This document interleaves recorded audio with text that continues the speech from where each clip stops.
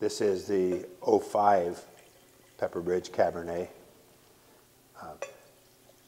Similar in mix to the '06, about 50% from each of our two main vineyards.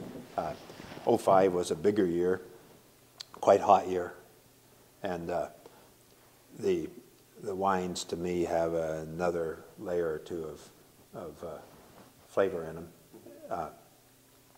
These wines all have a little bit of 5 of the Bordeaux red varietals. The only one, I grow it, but the only one we don't use in our wines, just because it doesn't match the flavor Jean-Francois is after, is Carmenere. Okay. So there's a little Petit Verdot, a little bit of Merlot in the Cabernet, a little bit of Cab Franc, a little bit of Malbec. Yeah, but still usually 92% or so Cabernet. Okay. The others are just a little bit of flavor. Mm-hmm. So Jean-Francois has grown from his days with Joe Heiss to believe. Yes, he's matured.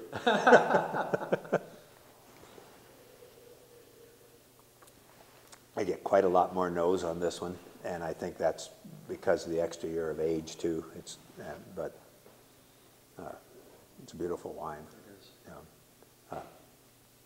And again, we're tasting 3 in a row. I can begin to feel a tiny bit of tannin on the palate. Yes. Yeah, but it's not building to a point that it's going to block food flavor. In fact, if you're eating, it'll clean it up a little bit as you go through. I think maybe the black cherry overrides the red fruit a little bit. Yeah. In this one. Tartness. Yeah. And it's it's just always fun to taste these as they evolve. People ask me all the time, when should you drink them? And right. Like I mentioned, I think about year 5, but in all honesty, you really should try them when they're first released. Right. Try them at least every couple of years and just see what you like, because maybe you like that cigar box cedar. Right. That all Cabernet goes to if it's well made. I like the fruit in here. And yeah. So, yeah, I do too.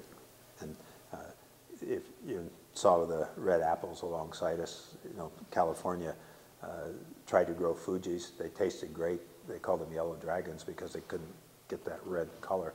And it's a day-night diurnal temperature difference that sets the acid in the apples. It's also what sets it in our grapes. That's why you see so much fruit flavor in them. And this we get every year.